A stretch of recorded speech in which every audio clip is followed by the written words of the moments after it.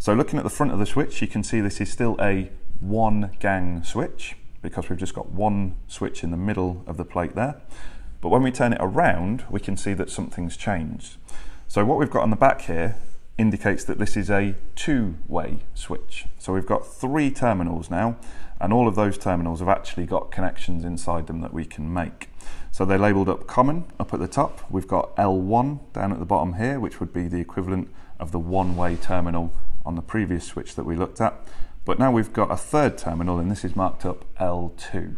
But at this stage, we just want to be able to recognise that if we turn a switch around and we can see that there's 3 terminals, each terminal with a connection inside it, that makes this into a two-way switch.